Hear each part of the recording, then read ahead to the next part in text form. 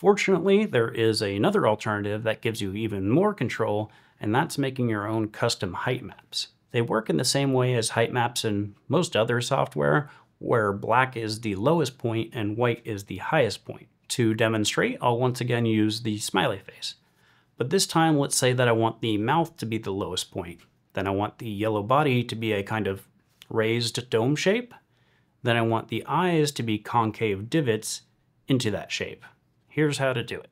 The first thing I'm going to do is add an ellipse that matches the size of the yellow body. I'll turn off the stroke, and then I'll make the fill a radial gradient. Remember, I want this to be a dome shape, and black is lower than white. I want the entire thing to be slightly raised, so I'll set the edges to be a dark gray and transition to white in the center. Now I'll do the same thing for the eyes, but inverted so that the edges are white and the center is dark. That will make them concave. Finally, I'll add the mouth I exported before. I want this to be the lowest part and flat, so I'll keep it black. Now I can turn the opacity back to 100%, hide the original image layer, and export it as a PNG.